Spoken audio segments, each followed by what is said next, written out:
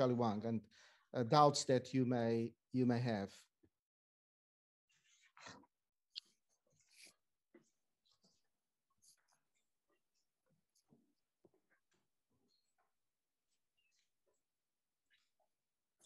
No questions. That's good. I would like to clarify a little bit things because many students separately send me quite a few emails about the B-spline curves and the surfaces. So I would like to repeat as what I already announced during the lectures. And then the final examination will not cover the B-spline curves and the surfaces. But the other types of curves and the surface will be covered by the final examination, okay?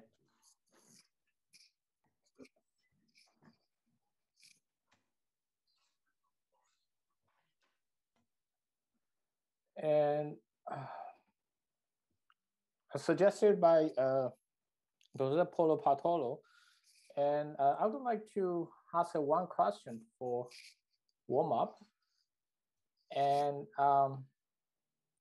so there's many guys ask questions about how to obtain the OBJ5 vertices.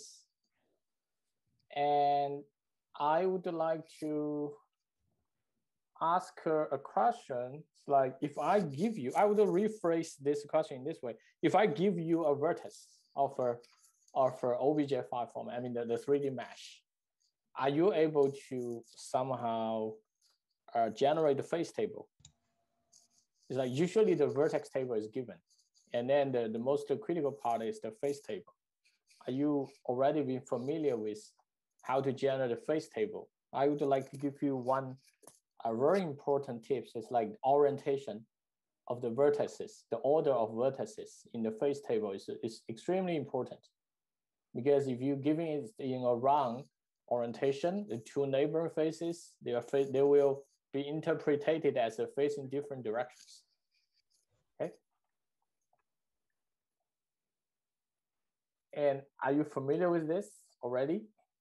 If not, you'd better go back to checking the recorded tutorial section, which I mentioned during the tutorial section. And there's a question from Abbott about, will generative design be covered? No, it's like generative design is a kind of extension of L7 and will not be covered. Even the L7 will not be covered because L7 is already covered by our lab section. The lab report already covers the information from L7.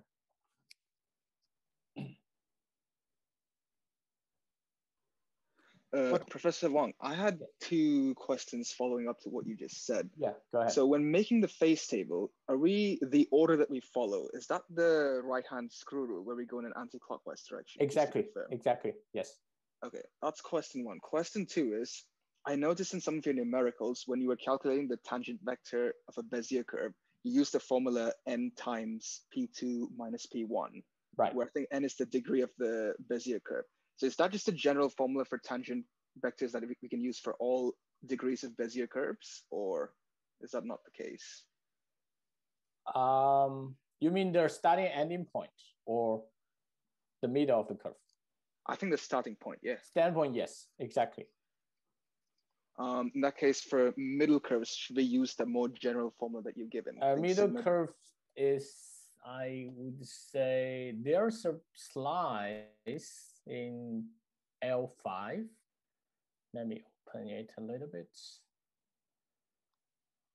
Because basically the general form of a derivative of Bezier curve is another Bezier curve with 1 degree lower, right? So I would suggest you go to the page. Let me open my course notes. I think probably page,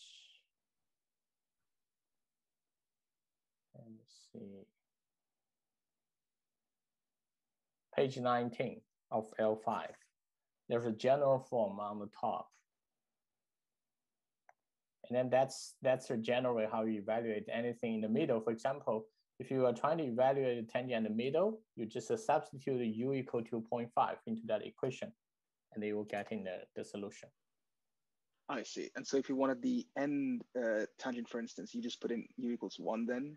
Right, that's extreme. That's is an extreme case. So that's why you have n times p1 minus p0 and n times pn minus pn minus 1. Okay, that makes sense. Thanks for clearing that up. Yeah.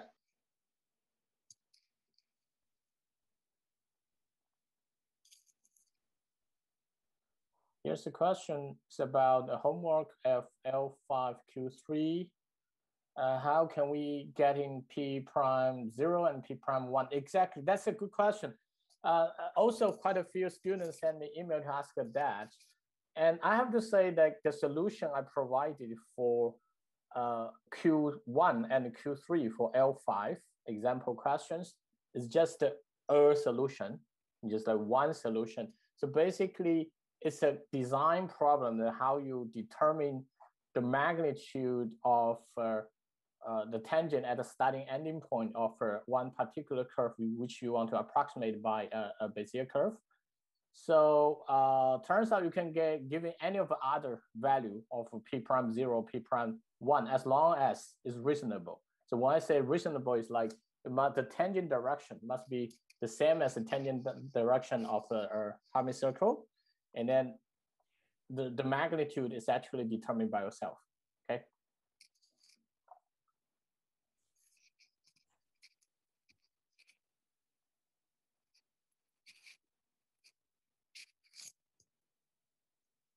Any other questions?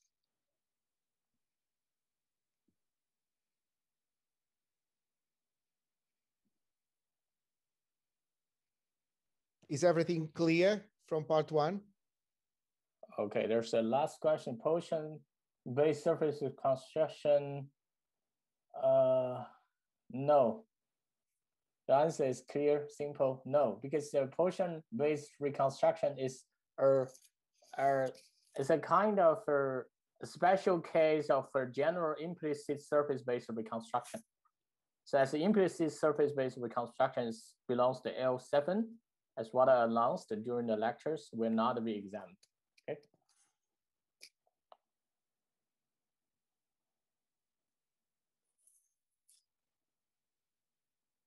Will we need to compute Gaussian projection? Or is knowing the algorithm sufficient? I think knowing the algorithm will be sufficient.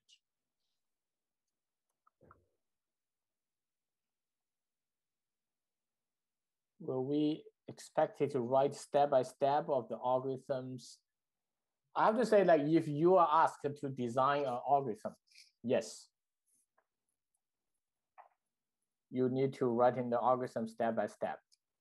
Just like step 1, do what, step 2, do what, step 3, if what happens, go back to step 1, and something like that. Written in steps will be good enough. You do not need to really written into a standard pseudocode.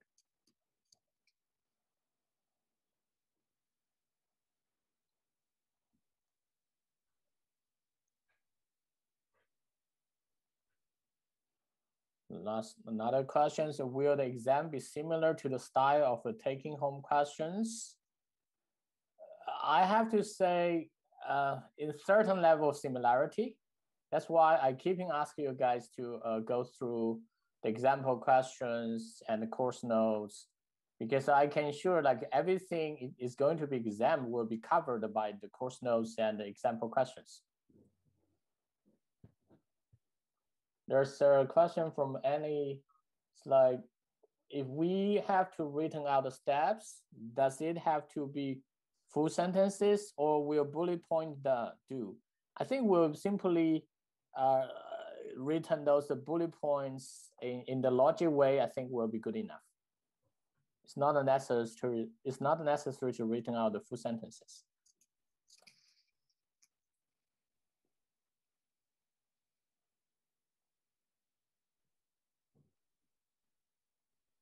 Any other questions? If no other questions, I would pass the time to Professor Paulo Bartolo. Any other questions to Professor Charlie? Yeah, this is good. So this is good. Sounds like you guys are revisit very well. Okay, wish all of you good luck tomorrow. Have a nice evening. Bye.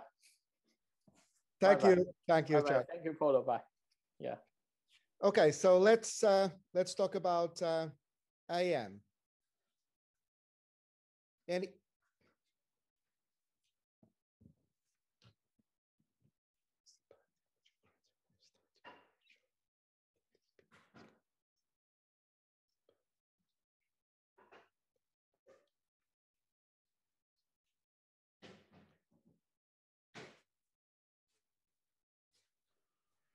Professor, two questions on, I think, some of the past papers you'd given us. There was a question on, I think, rapid freeze prototyping in one of the past papers. Is that going to be assessed or no? No. Sorry. I think that I circulate an email to all of you mentioning that the rapid freeze process was not covered this year.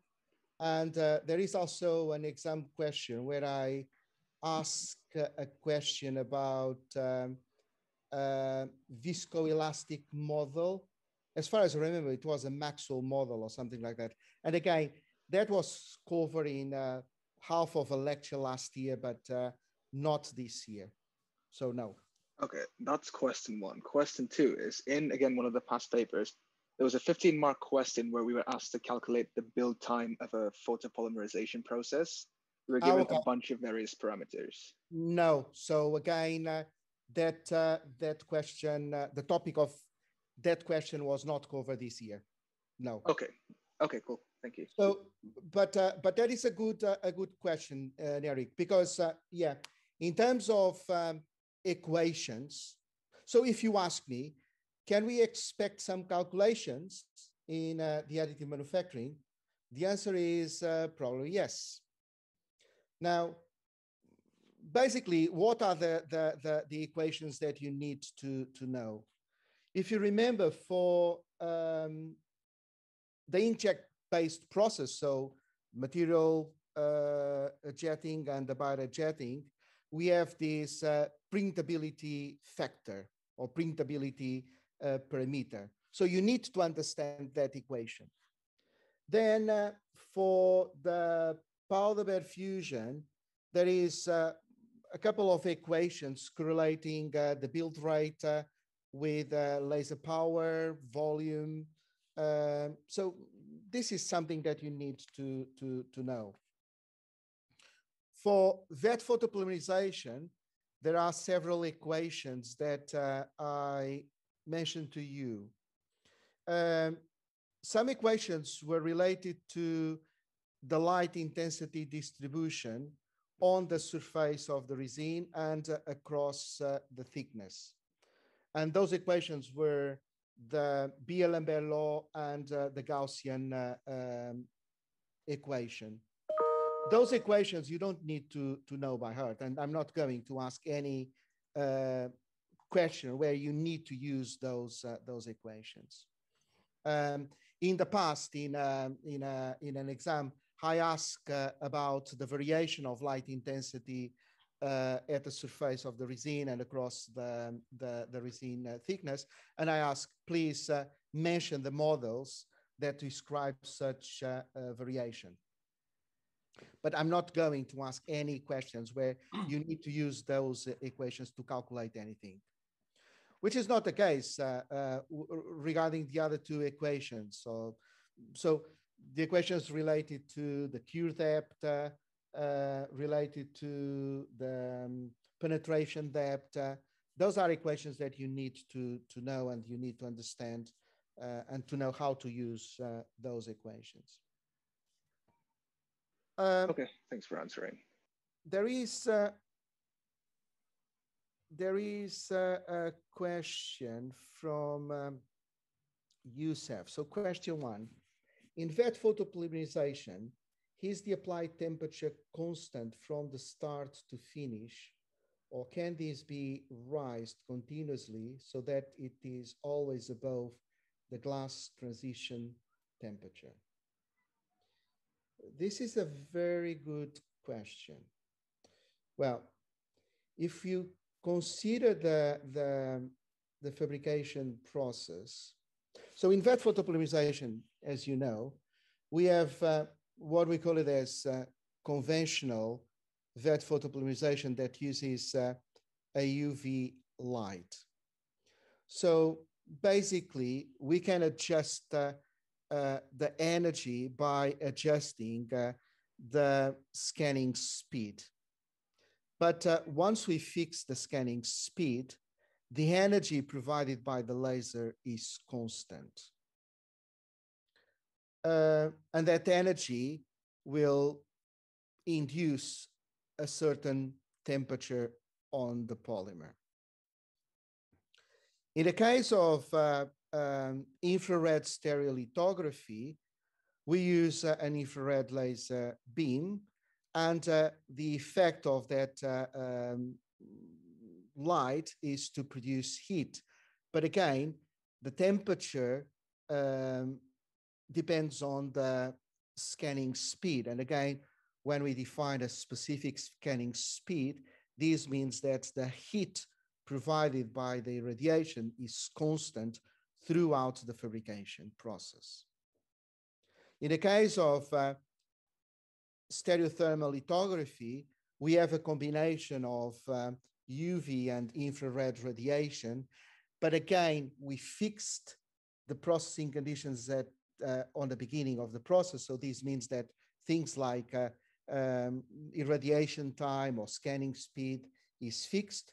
So the heat produced by the UV radiation or the heat generated by the infrared radiation will be constant throughout the process. So this is one part of the question. Now, this does not mean that the temperature will be constant. And effectively, that is not the case. So if you have a small volume of polymer being irradiated, in that element of volume, there is a variation of temperature. And that is a very interesting question. So before I move to the second and other questions, I would like to ask you, how is the variation of temperature? So again, let me try to draw something.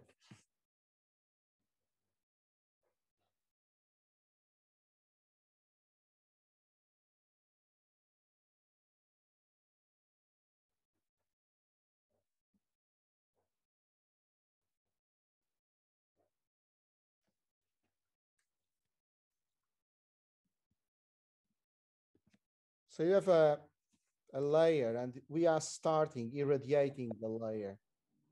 So this is half of a volume being irradiated. Now, for example, let's consider a point. I'm going to call point A. I don't know if you can see it. Point 8 at the top here of the layer. I want to know what is the temperature profile associated to this point A.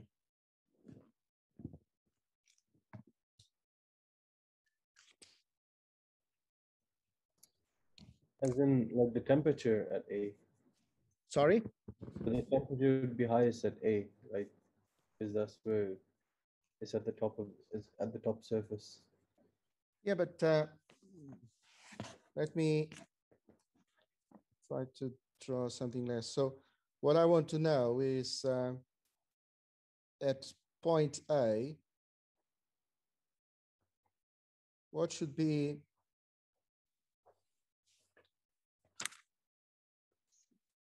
the temperature versus irradiation time profile? Okay, and is the radiation is scanning through the length of that layer.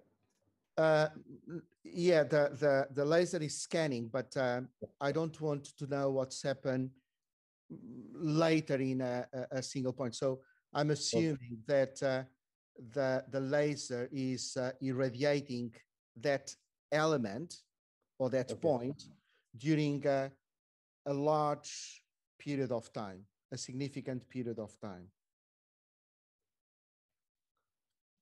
So the first thing to do to start this graph is what is the starting point? So initially the resin is at what temperature? So it'd be at the lowest temperature and then increase. Yeah, but what is the lowest temperature? Whatever you preheat it to, or yeah, but let's consider a conventional vat photopolymerization. So the resin is at room temperature. So the resin is initially at room temperature. Now we start the irradiation process.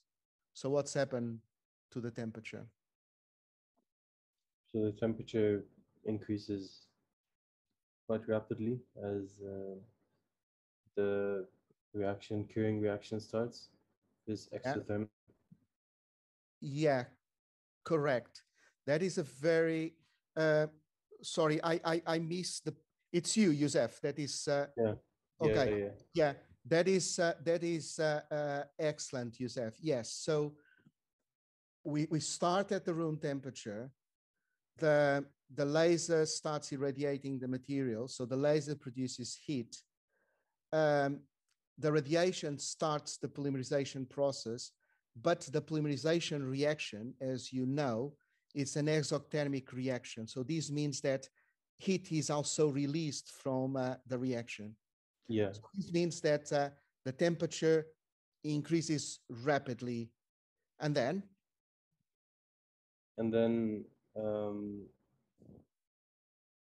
I guess it must meet, like it reaches a maximum point, and then. Yeah, and that maximum point corresponds to what? So if you remember the curing mechanism, and in terms of curing, we mentioned three different phenomena that we have in vat photopolymerization. One is the so-called induction period. Then we have gellification, and finally we have the vitrification. So that peak, the maximum temperature, corresponds to what? The Emax, like the maximum energy. Yeah, but in terms of the curing mechanism, corresponds to what? Like 100% curing. Or not. So if you don't select an optimized system and irradiated conditions, the peak cannot be corresponding to 100% of solid material, but at least should correspond to the maximum amount of solid material that you can reach during the polymerization process, which corresponds to the vitrification effect, isn't it? Yeah. So what's happened after vitrification? So you reach the peak at the vitrification point, and then what's happened? And then it plateaus, the conversion plateaus. You reach like a 90% conversion, and then. Yeah, but in terms of temperature, so it's good. So what you are saying is something like that. So we start at room temperature, then the temperature increases because we are providing heat from the height, and it is also released due to the curing reaction, and we reach a maximum, and the maximum corresponds to the vitrification point. After this maximum, what's happened to the temperature? So I guess after that maximum, the exothermic reaction is kind of slowed down. So the temperature also plateaus or lowers down to a more constant value. I'm not sure if it plateaus or continues, because if the laser is like still radiating on it, it's still heating up, but not as fast as it was before? Yeah. So what you have is something like this, isn't it? So after the vitrification point, the temperature starts to decrease because you are releasing less heat from the curing reaction. And then you reach a plateau, you reach an equilibrium state where basically the temperature that you have at that point, 0.8, corresponds to the temperature produced by the laser. Right. Yeah. Okay. Okay. Very, very, very, very good. Now, you ask also another question, which is in a powder bed fusion lecture. Yeah. So there's this one slide that had pictures of, I think it was beam overlapping or something like that, which I wasn't sure if because I don't think you went into it in detail. Okay, so I don't remember what was the graph. Let me write something to see if it is what you are saying.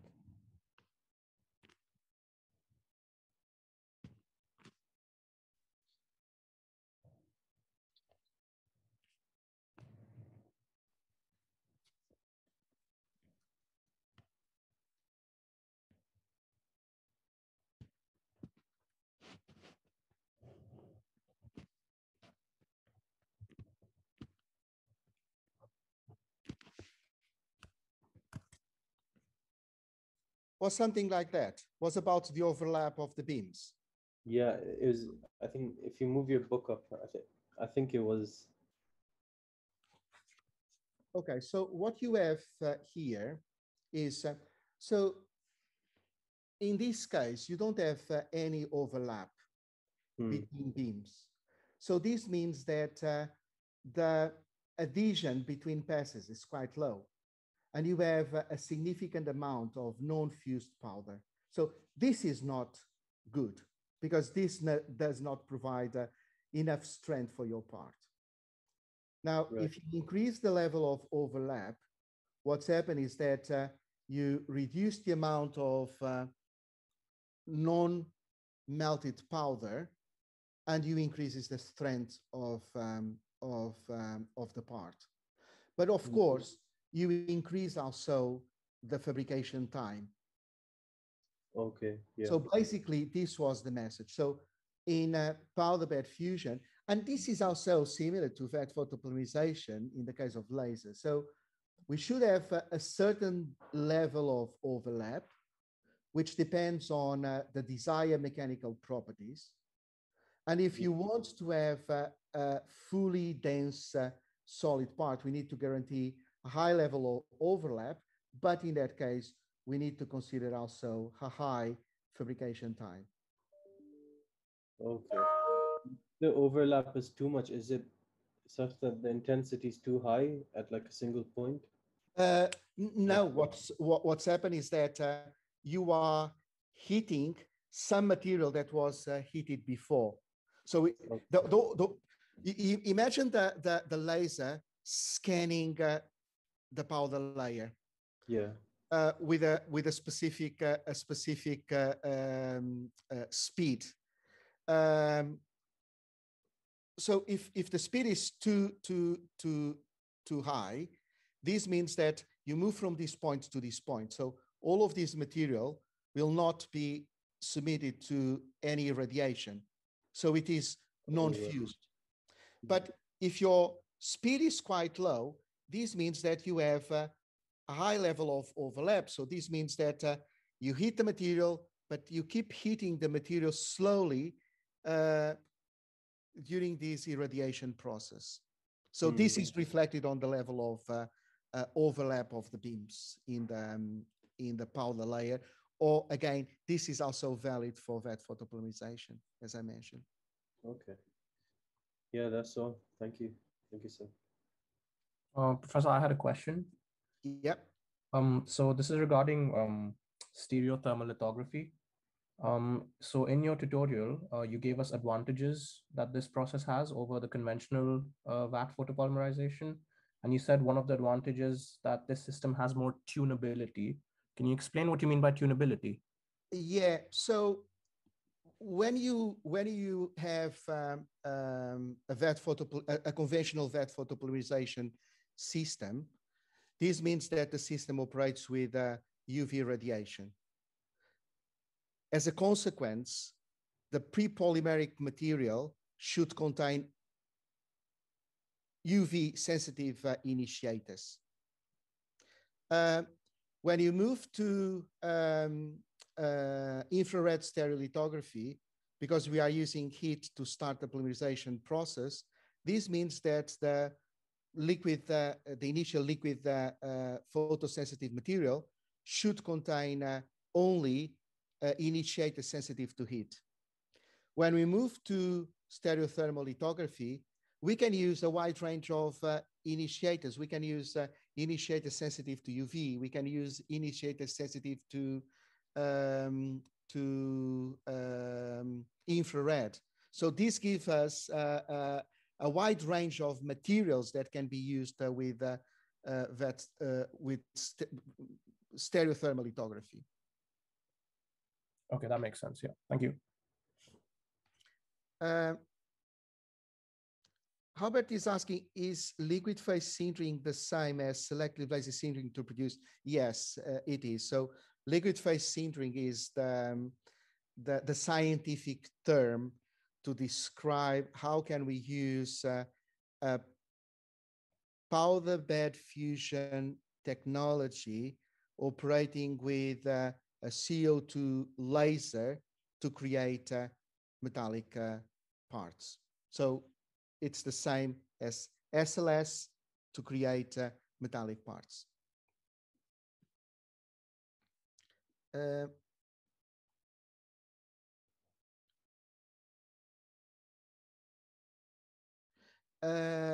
Dylan, you are asking, in the tutorial, there was a question asking to fill in a table with shrinkage percentage, Young models, and critical energy. Are there equations for these values, or will we be expected to simply recognize typical values? Yeah, so no, so we in vat photopolymerization, we can use a wide range of materials and combination of materials. So there is no equation saying that in these conditions, epoxy resins presents this shrinkage value of these mechanical values. No. So the only thing that you need to know is, okay, in the case of free radical polymerization, the material is cheap, but they present a high shrinkage, mechanical properties are lower, and the polymerization reaction is inhibited by oxygen, but the reaction is more efficient. And then based on the values for different materials, and based on the knowledge that you have about free radical polymerization and cationic polymerization, you should be able to identify which materials corresponds to which type of polymerization. But there is no equation to know, or any equation that give us an idea about specific values of shrinkage or specific values of mechanical properties.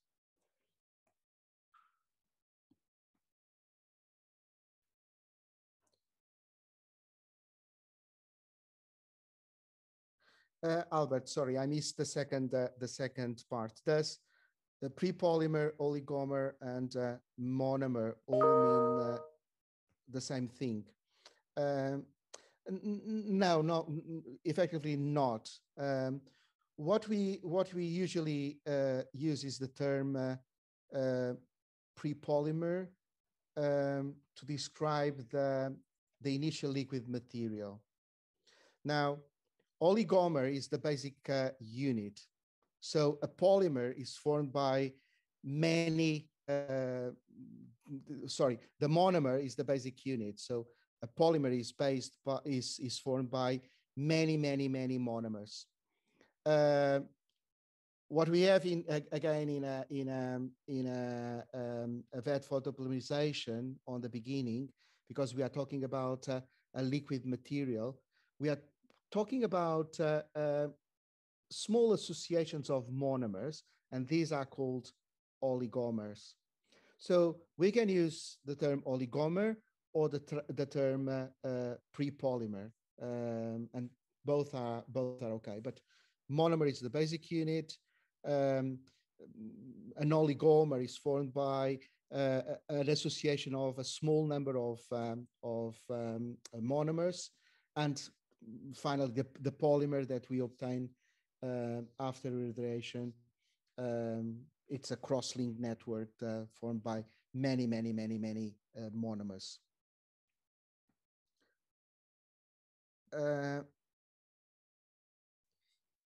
Edira, you mentioned vitrification question mark. I don't know what is the question.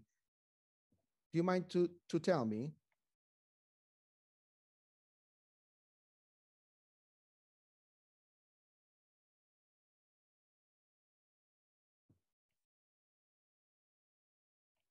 Edira, are you there? Yes, sir. I was just answering the previous question that you were asking on the graph. So it wasn't a question, I was just answering your question. Ah, okay, sorry. Mazuk, again, I don't know what you mean. So you put glass transition higher than temperature of cure. So was this a question? Yeah, that was from before. I was just answering the question before. Okay. Yi-Chen, in one tutorial question, it mentioned high viscosity resins as the advantage of less shrinkage. Is this because high viscosity resin already has a large amount of cross-link component? No. So what's happened is that when you have high viscous materials, this means that you are processing a resin with large polymer chains, and these large polymer chains corresponds to high viscous material. Now, what is the reason for saying that the shrinkage is lower if we polymerize a high viscous material compared to a low viscous material? Because basically the shrinkage corresponds to the difference between the final volume and the initial volume. So if we start with a very liquid material, the difference between the final volume and the initial occupied volume will be significantly higher. And that's why the shrinkage is higher. Is this clear, Yi-Chen? Yeah, it's clear. Thanks. It makes sense. Okay, I don't have questions here. So let me ask. Professor, I have one quick question I'd like to ask. Yeah. In the past papers, one of the questions asked about photopolymerization and the curling and distortion effects that can happen as a result of it, the reasons why it might happen and what you can do to prevent it. Now, in your notes, you talk about how that happens with powder bed fusion, but not explicitly about bath photopolymerization. So how would you answer that question? Okay, so before that, let me ask something else. So let's start with the basics. So I want you to describe me the curing kinetics in a vat photopolymerization process. And I want you to tell me what are the major effects, what are the major phenomena, and how can we minimize some of those phenomena that we have in the curing reaction by playing with photo-initiated concentration, light intensity, and temperature. So before that question, I want you to describe me the curing process.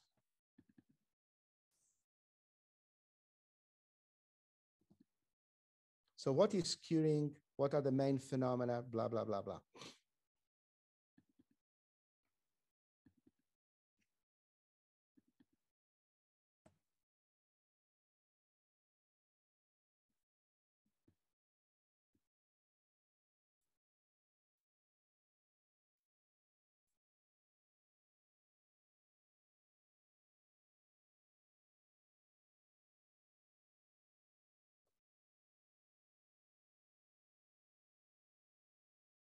So what is shrinkage? What is shrinkage? What is curing?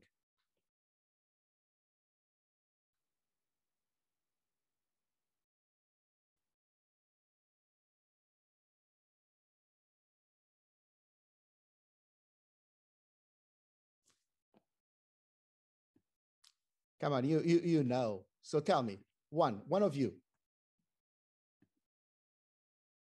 You should know. By the way, come on.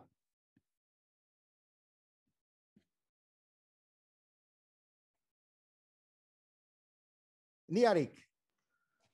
Yeah, I was just about to unmute myself to answer. I don't know if it's the most accurate one, but I guess how curing works is you have your prepolymers and then your photoinitiators. You shine light on it. It could be UV or infrared, and that essentially kicks off the photoinitiators to start the curing process, which is when the prepolymers solidify into the final polymer that we want. As far as the kinetics go, initially the curing isn't that quickly because of induction time, which is when I think when the photoinitiators receive the light, they're inhibited by oxygen or other molecules. But once you cross the induction time, then the reaction rate really starts to increase until you hit. I think that's called gelation. Maybe not. I'm not too sure. Gelation, but that happens. The initial point, yeah. Yeah, so and then the induction time, you have gelation where the reaction starts very fast. Yeah. And following that happens until you reach vitrification, which is when the glass transition temperature is now more than the temperature of the polymers currently in. At that point, the rate of the reaction drops dramatically. It still continues, but not as much as it once was.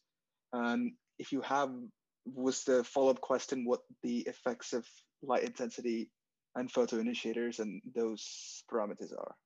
Okay. Now, throughout the process, what's happened to viscosity, to density, mechanical properties, and shrinkage?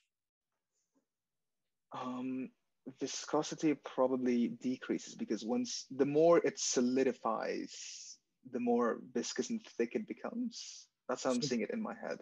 So viscosity increases, not decreases. I think increases, but I'm not. Yeah. No. It is correct. Increases, but I think that you mentioned decreases. I said increases. Sorry about that. Yeah. Then mechanical properties, they increase as well because more cross-linking occurs, stronger molecular bonds. You need more strength to break it. So. Yeah. What about shrinkage? Shrinkage, as in the rate of shrinkage, or just how much it shrinks or doesn't shrink?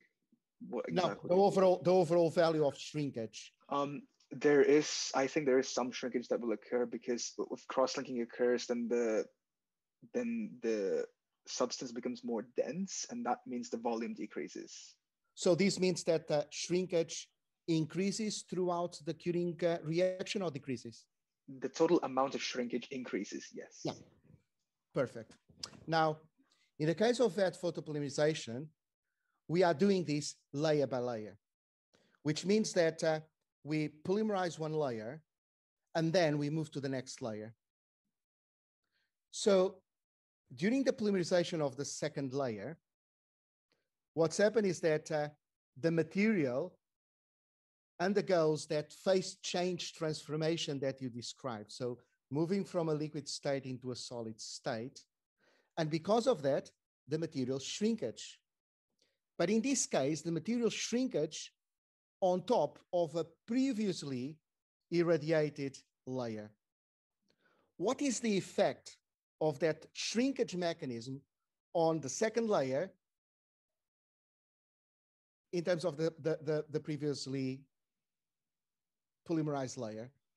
Wait, so are we assuming that the second layer is yet to be cured, or has it already been cured? Already cured. So the first layer was cured, then we irradiate the second layer, polymerizing the second layer. And during this polymerization process, we have a shrinkage phenomena because the material is moving from a liquid state into a solid state. Right, so if there's shrinkage from the bottom, then there'd be some internal stresses acting on the top of it. Yep. So again, let me see if I can write this properly.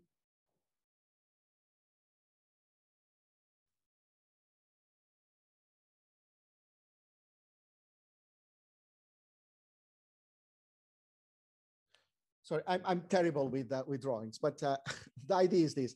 So we polymerize one layer, and now we are polymerizing the second layer. So shrinkage is occurring because we are transforming a liquid material into a solid one on top of a previously solid layer. So this means that this polymerization process on the second layer will induce stresses on the first layer, bending the structure like I represented here. So this is the curl effect.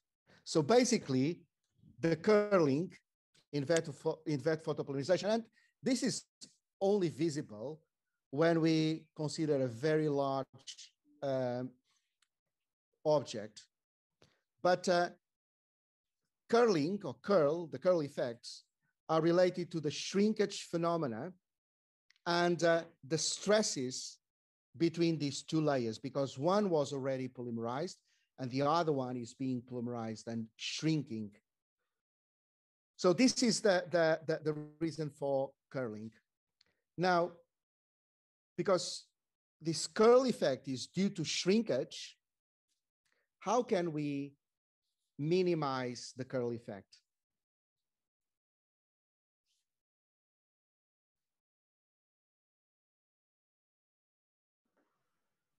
Perhaps by using smaller layers?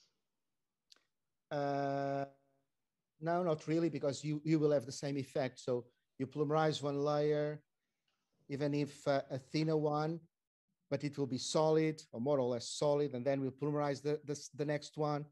So you will have the same effect, especially if you keep the layers, large layers. But one is simple. So how can I guarantee that the layers are not moving up?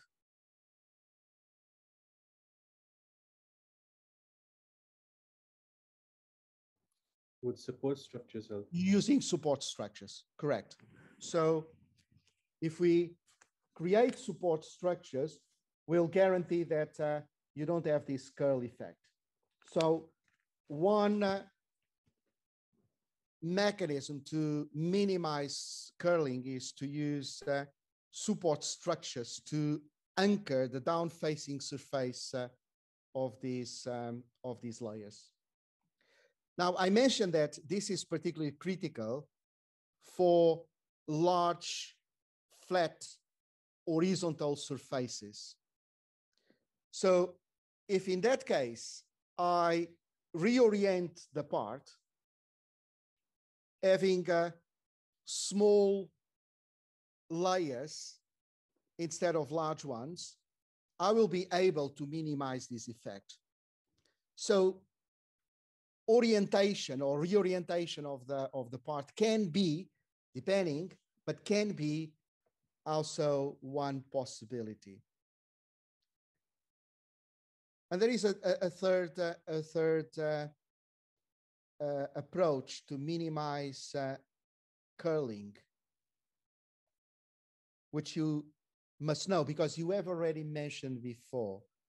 So if you increase shrink, so the curling increases if you have a high shrinkage. So a mechanism to minimize curling is to reduce shrinkage. How can I reduce shrinkage? We can use Have higher viscosity? Using a high viscosity material, yeah. So if you use a high viscosity material, we'll reduce shrinkage. But if you use a high viscosity materials, you will have other problems associated. And by the way, what are the main problems associated with the use of a high viscosity resin? Air bubbles? Air bubbles. High recoat times. And eye recoating time. Yeah, correct. So in summary, curling is related to shrinkage and particularly to the stresses between these two layers due to the fact that the previous layer was already solidified and the second one is being solidified and shrinking on top of the previously irradiated layer. And there are basically three approaches to minimize curling in wet photopolymerization. One is to reorient the parts, avoiding to have large horizontal layers. And the second one is to use high viscosity resins, but knowing that by using high viscosity resins, we may have other problems like entrapped air bubbles and high recoating times. And the third one is by using support structures.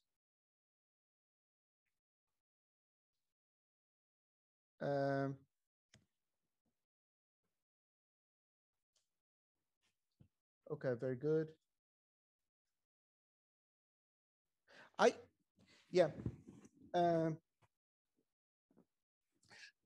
Before I ask other questions, I want to remind you one or two things.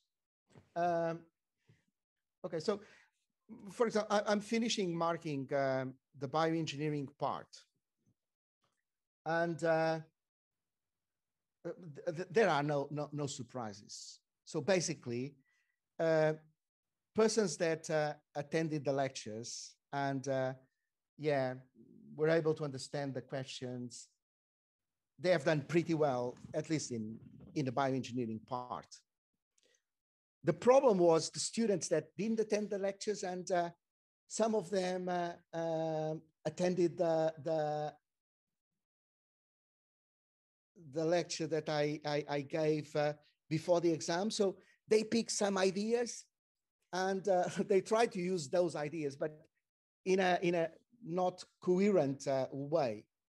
So please revise everything and don't try to pick up those ideas and to put those ideas without any proper explanation. So please explain things properly in the exam. But again, based on what I saw in the other exam, people that attended, and this is also my experience, so people that attended the lectures, people that were able to answer the questions, they will not have any problems in the exam. And by the way, the exam will something that once you open the exam, you'll see, oh, okay, I was expecting something like that. So it will not be a surprise. Well, we study in the lecture several additive manufacturing technologies. So we study wet photopolymerization, extrusion, material jetting, binder jetting, powder bed fusion, direct energy deposition. Yeah, that's it. So among all of these techniques, I want to know which techniques require support structures.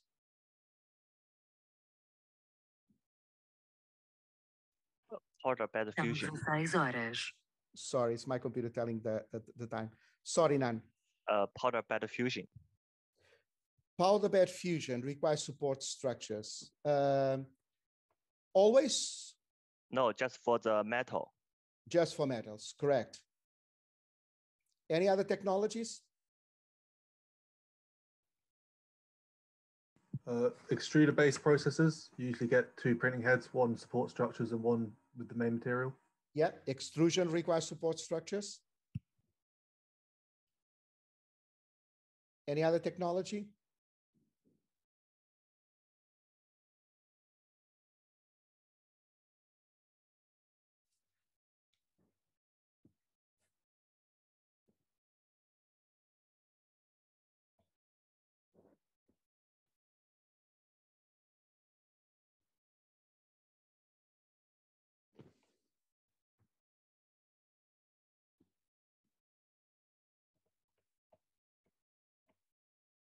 Yeah, vat photopolymerization.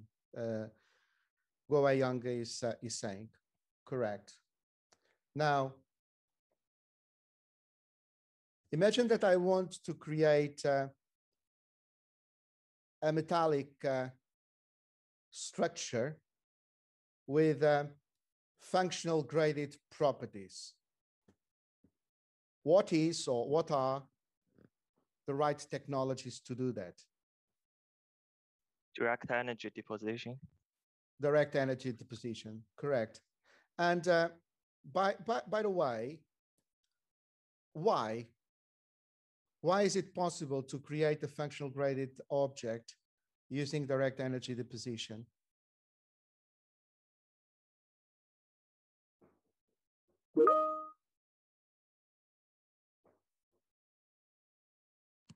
Is it because these machines like have more than one deposition head, so multiple materials can be? Yeah, multiple nozzles supplying different materials, correct. Now, imagine that, okay, among all of the technologies that we discussed,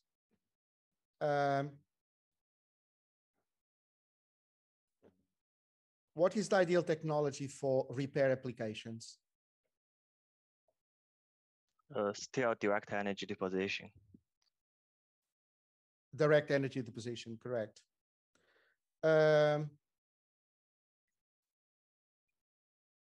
What are the technologies that allow us to create color parts? Vat photopolymerization, also material extrusion.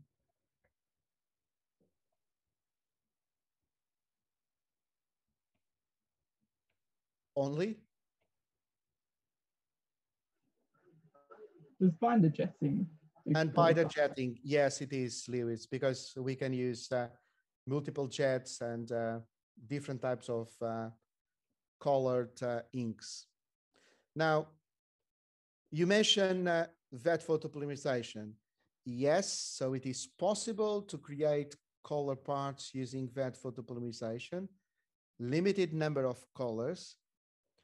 But my question is, how? Because it seems strange, as we are using an initial liquid material on a vat, and we irradiate the material. So how can we create color parts using vat photopolymerization? You use different pigments? Yeah. Yeah, using different pigments. And how can we activate those different pigments? They require different energy levels supplied. Yeah, correct. And how can we control the level of energy supplied to the resin? By controlling what? Light intensity. Light intensity, yeah. And how can we control light intensity?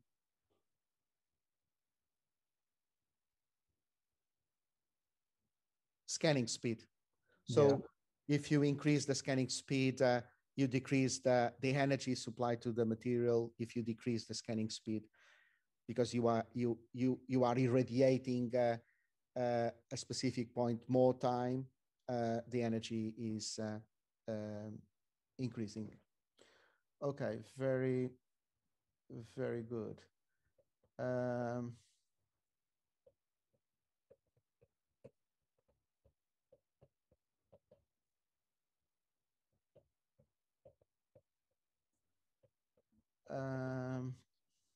Okay, what is what are conformal cooling channels, and what are the advantages of having conformal cooling channels? So isn't that like the cooling channels that conform to the geometry of the part? Yeah. And this gives like a much higher and more efficient cooling for that part. Yeah, correct. And so the cooling channels are conform to the shape of the mold cavity, improves the heat removal from the cavity. And what is the effect of that in terms of part quality? As you get decreased warp and shrinkage because you get uniform temperatures. Yeah, the part quality will be improved.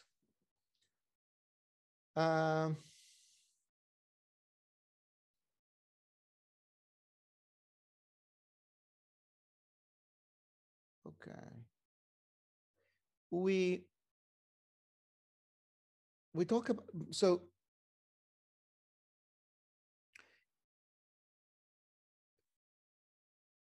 in terms of the information flow, you know that the main steps are the generation of the CAD model, STL file, slice file generation, G-code, and then printing in the machine. I want to know, what are the major limitations of an STL file?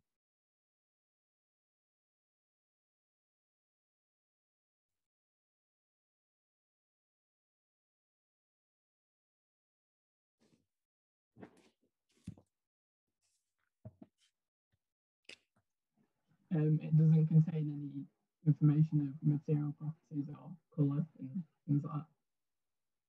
Yeah, so it's pure geometric. Would it be like getting steps on curved features? So the level of approximation can be a problem, yes, because as you know, especially in the ASCII file format, there is a significant amount of redundant information. So the size of the files are quite high. So we tend to use less elements, and this compromises the accuracy. Does it have information on color and material properties? Material properties, yeah, it was mentioned, but Edira, and this is also pointed by Goi Ong. Can we use an STL file to create a color part or not? No, that's why I just mentioned that I said color and material properties. I thought it does allow you to print color because it has like extra 2 bytes or something. Yeah. So please check the first slides on the last lecture. I think I'm not sure if it was lecture 11. So I mentioned that in the case of a binary file, because of the structure of the binary file, there are always 2 bytes free. And people are using those 2 bytes to incorporate color information. So in an ASCII file format, it's not possible to include color, but in the binary file, it is possible to include color. So please check. I think it was lecture 11. It was the last lecture, and I presented one slide with the structure of the STL binary file structure, highlighting the bytes, the free bytes available for color specification. So this is important. Now, but material properties is correct. So it's material independent. Now imagine that you want to create a structure like this, made with one material, material A and material B. So using this approach, STL, slice, G-code generation, how can I how can I create an object like that using additive manufacturing? Would you need two different STL files? Yes. In a case like this, we need to consider two different STL files. One STL for material A, one STL for material B. And then we need to assign STL A to a specific printing head and STL B to a different printing head.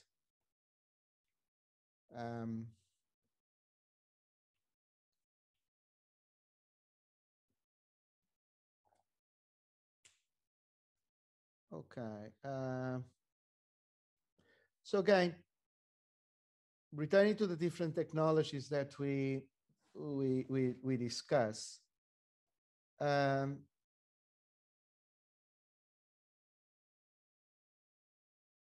Which technologies are suitable to process thermoplastic materials?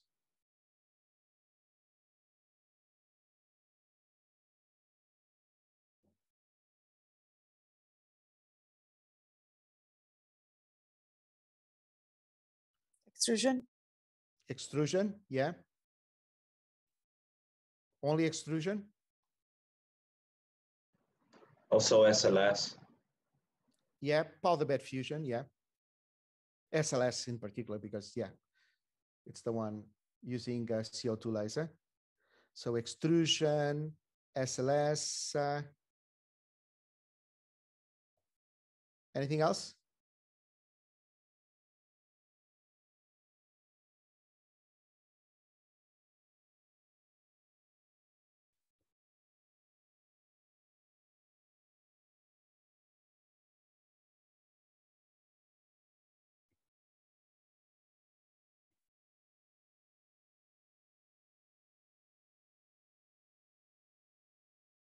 Anything else? Binder jetting. Binder jetting is also an option because we can use a thermoplastic powder, and then we use the binder to aggregate, to glue this thermoplastic powder. Now, considering powder bed fusion,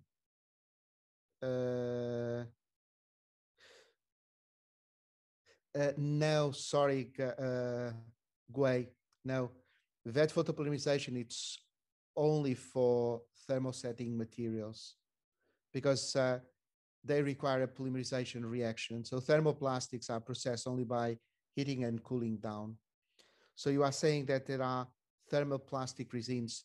Now, in some cases, so for example, for infrared stereolithography or stereothermal lithography, we can use thermal sensitive prepolymers, which means that they have initiators that will start the reaction once a specific level of energy is provided.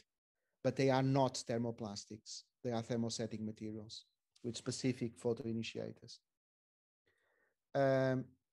Now, let's consider the powder bed fusion. As you know, there are different approaches in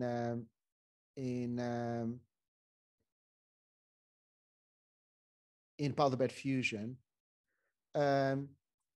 One approach, it's only suitable for conductive materials, for conductive metallic materials.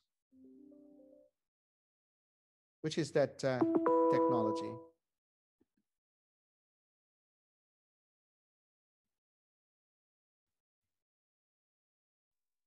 Electron beam. Electron beam. Can you tell me what are the major differences between IBM and SLM?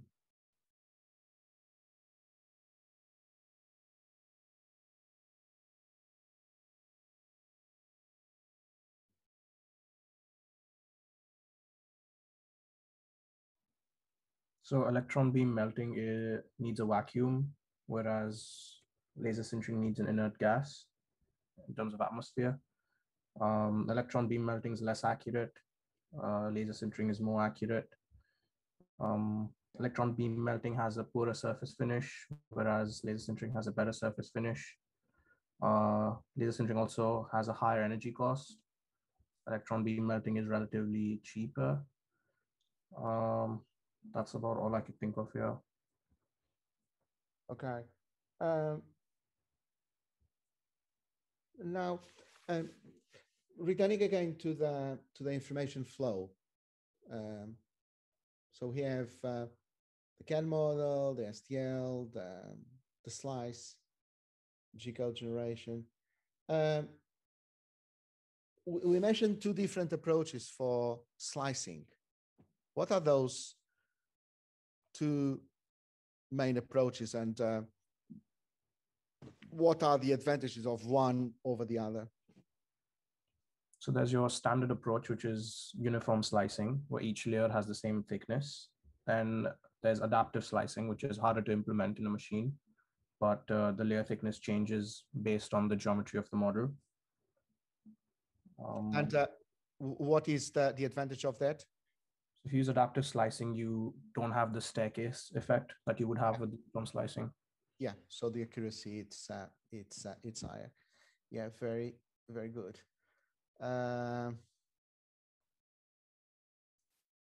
Yeah, okay. So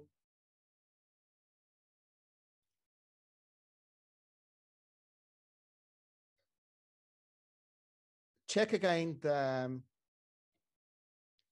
equations that I mentioned.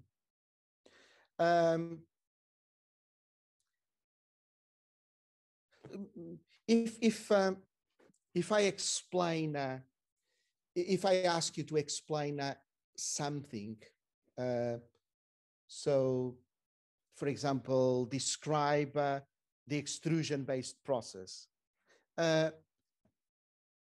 please detail your answer. Don't mention only extrusion is a process that transforms a thermoplastic material layer, creating layer by layer a three-dimensional object. No, provides more information. Create a sketch illustrating the process. So if I ask you, please describe the information flow when you present the STL files, for example, provide the structure of the STL file. The STL file in an ASCII file format starts with this, ends with that. So detail your information, and yeah, and that's it. Yeah, you attended the lectures. I have no doubts that at least from the additive manufacturing side, it will be okay. You will not have any problems. And personally, I think that the exam is not the exam is not difficult, basically.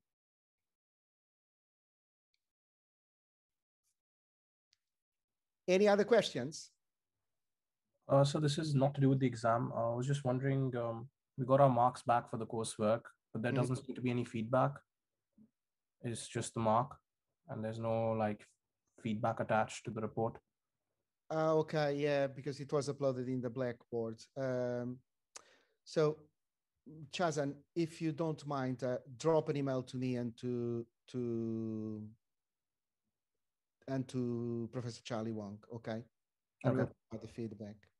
Sir, for question 8 in the last lecture, lesson 11, there's an issue with the equation. The result you gave is not correct. You put 2.761 times 10 to the minus 8 centimeters cubed. It's actually 2.21 times 10 to the minus 7. So the answer is incorrect for the question 8, lesson 11. Okay. Yeah, if that is the case, I'm very, very sorry. Let me try to open my disk.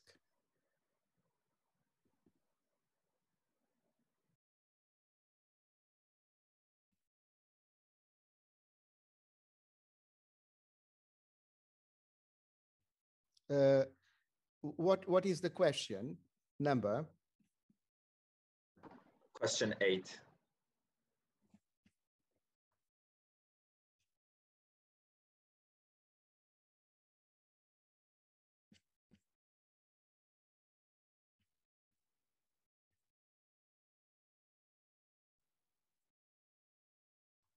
Oh, sorry, I opened the PDF without the answer. So let me.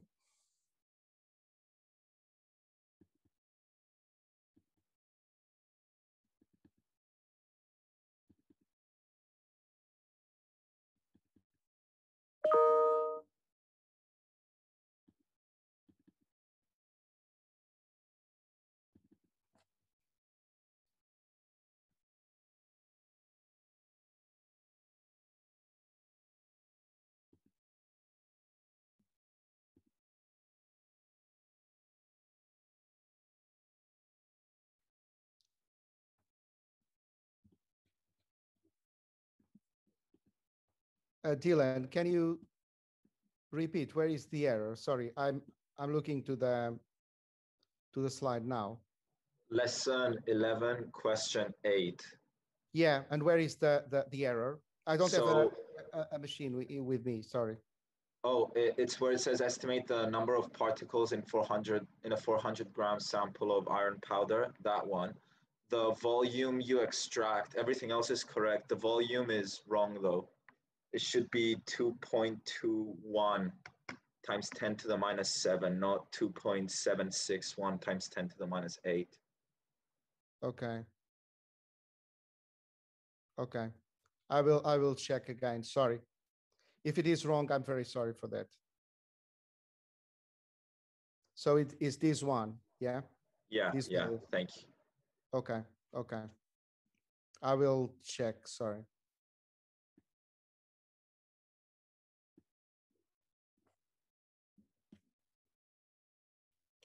Any other questions?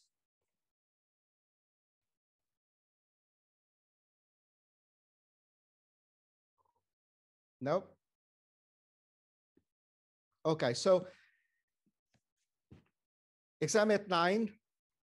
I wish all the best for the exam. It will be okay. Yeah. In more descriptive questions, detail your answer. And by the end of the exam, drop me an email to say if it was okay, if it went well, to know. And I sent an email this afternoon with the explanations. So we know that the exam is 3 hours. You have 1 hour extra time to scan and upload. And of course, DASS students have extra time.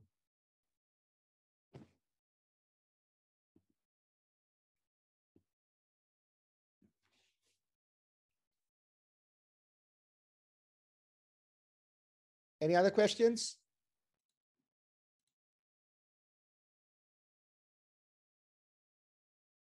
If not, we will end now. Again, good luck for tomorrow. it's not necessary because you, I think that you are ready to the exam.